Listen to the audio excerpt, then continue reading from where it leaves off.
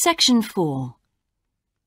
You will hear a lecturer giving a talk about Australian rock art to a group of archaeology students. First, you have some time to look at questions 31 to 40.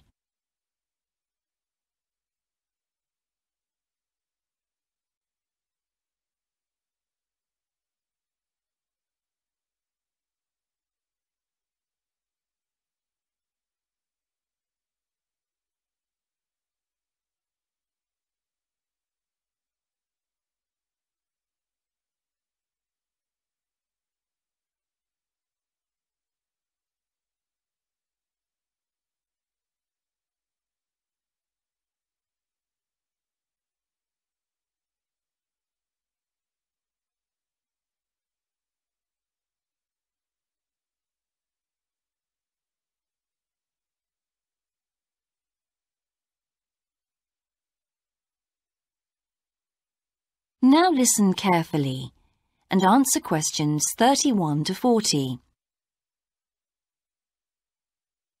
Good morning, everyone. I've been invited to talk about my research project into Australian Aboriginal rock paintings.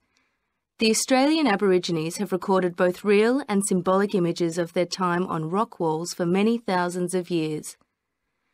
Throughout the long history of this tradition, new images have appeared and new painting styles have developed. And these characteristics can be used to categorise the different artistic styles. Among these are what we call the dynamic, yam, and modern styles of painting. One of the most significant characteristics of the different styles is the way that humans are depicted in the paintings.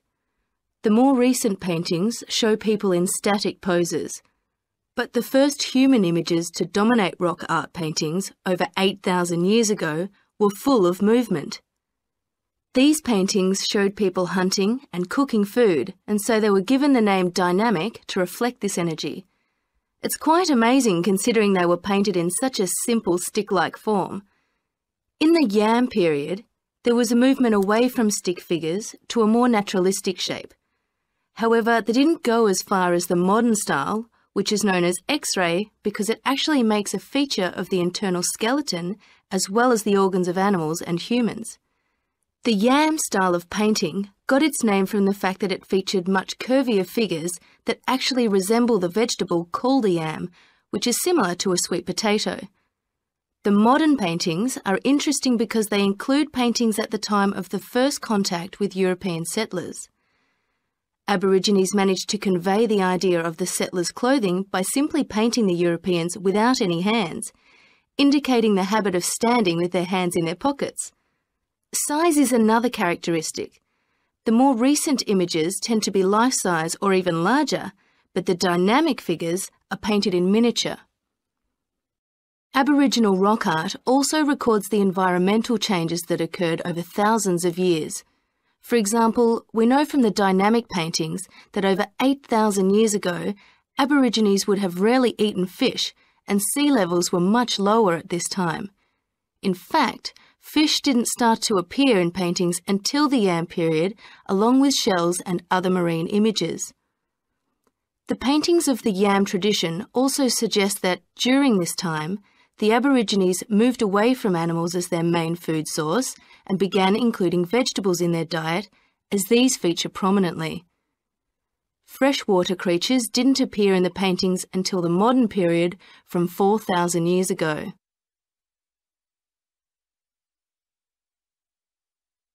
So these paintings have already taught us a lot. But one image that has always intrigued us is known as the rainbow serpent. The rainbow serpent, which is the focus of my most recent project, gets its name from its snake or serpent-like body, and it first appeared in the yam period 4,000 to 6,000 years ago. Many believe it is a curious mixture of kangaroo, snake and crocodile. But we decided to study the rainbow serpent paintings to see if we could locate the animal that the very first painters based their image on. The yam period coincided with the end of the last ice age. This brought about tremendous change in the environment, with the sea levels rising and creeping steadily inland. This flooded many familiar land features and also caused a great deal of disruption to traditional patterns of life, hunting in particular. New shores were formed and totally different creatures would have washed up onto the shores. We studied 107 paintings of the rainbow serpent and found that the one creature that matches it most closely was the ribboned pipefish, which is a type of seahorse. This sea creature would have been a totally unfamiliar sight in the inland regions where the image is found, and it may have been the inspiration behind the early paintings. So, at the end of the Ice Age, there would have been enormous changes in animal and plant life. It's not surprising, then, that the Aborigines linked this abundance to the new creatures they witnessed. Even today, Aborigines see the rainbow serpent as a symbol of creation, which is understandable given the increase in vegetation and the new life forms that featured when the image first appeared. That is the end of Section 4. You now have half a minute to check your answers.